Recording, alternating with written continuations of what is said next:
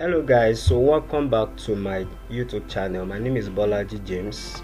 In this quick tutorial, I'll be showing you how to connect Truehost Domain, that is a domain you bought from Truehost, to any platform where you need to use custom domain like Google sites, Shopify, Systemic.io, and any other site that lets you connect custom domain. What happens is that when you register on those platforms that I just mentioned and you need to use a custom domain, they will give you some DNS record to put in your DNS management.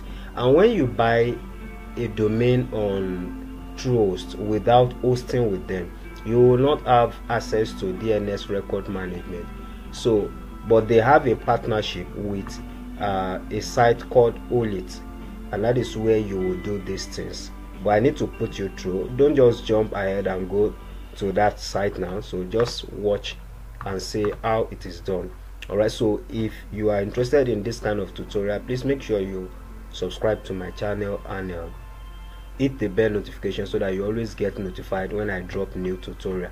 Alright, so let's go into it. Just click on your domain in case you have more than one. So I'm already logged into my client area, as you can see. So I'm going to go to the one I want to use for today. So this is the one I want to use. This one here is a new one I just bought, so just for this tutorial. So when you click on this place, like the particular domain you want to use, just come to this place and click on these three dots and click on manage name servers. So first we need to change the name servers for this particular domain. We need to point it to the platform called Olitt, so that we'll be able to manage the the DNS from that place. Alright, so these are the default name servers. So I'm going to drop a link to this particular article. I'm going to drop a link to this article so that you can get the name servers for Olitt from there. So you copy the first one, and if you can see it clearly, you might not need to go there. This is ns1.olitt.com. so but to be safe, you can go there and copy. So then you go there and copy the second one as well, ns1.olitt.net. Alright, so you go there and put the second one there. Then you clear this third record, and we can clear this one as well. And then we come down here and just say change name servers. Change name servers, and then we'll wait for it to, so you can say changes saved successfully. So you can see the new servers.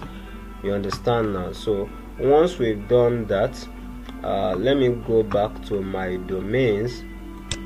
So let me go back to my domain so that I can copy my domain. So the next thing, you need to head over to open a new tab, that is olitt.com. okay, so go to olitt.com and create an account. Alright, so you just click on get started. So get started, click on get started from here and create an account. Okay, just skip this, get started. Alright, so in my case, I'm just going to log in.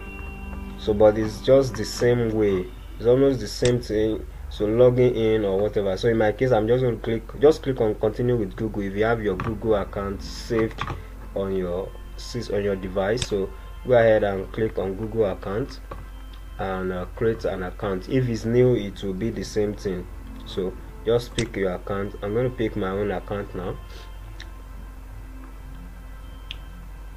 So I'm going to pick my own account, and that is it. It will log me into the platform with just my Google account. So that is very simple. So you can see here we have the website tab, domain, DNS management, and the rest. And it says I don't have any website. So Olitt is a free website builder platform that you can use to create just like Wix and the rest, but that is not what we are here to do. So once you are here, what you need to do is click on DNS management. That is what we come here to do. We just want to manage our DNS using this platform. Okay, so you click on DNS management and you can see we don't have any domain here, so we'll click on add domain. So I'll come back here, copy that my domain, which is this. I'll just click like this, sorry, don't mind me, my mouse is, so I'll just copy like this. I'll paste here, don't worry, I will change whatever is there. So I'm going to change every other thing that is there, so like this, and then I'm going to click on what, add.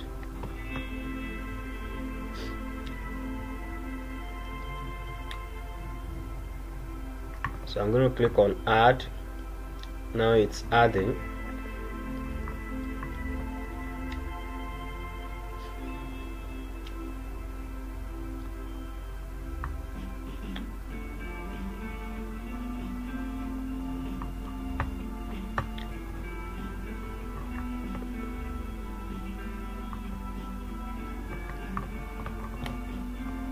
Says something went wrong. Let me cut this and see. So that is exactly the way it asks for it. So let me paste it again and try it again.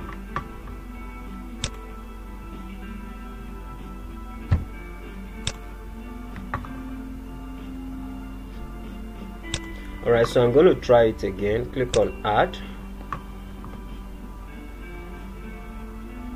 Okay, domain already exists. I think it's already added it, so I'll go back to domain. Click on domain here, go back to DNS management.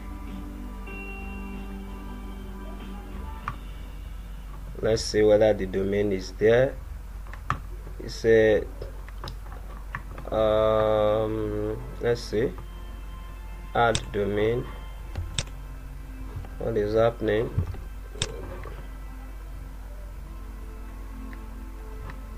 This domain already exists. Okay, so why is it not there?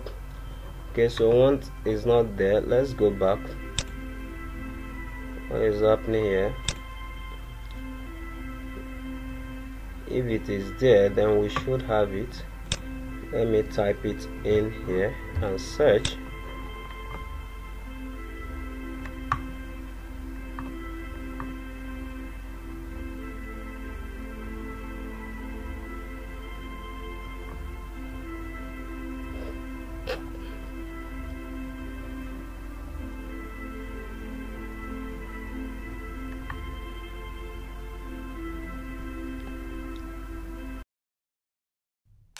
Alright guys, so this, I have to like stop the video I was doing and then come back to complete it. You notice that after adding the stuff, it was not showing. So if we go to DNS management, it was not showing, so I had to like contact Truehost.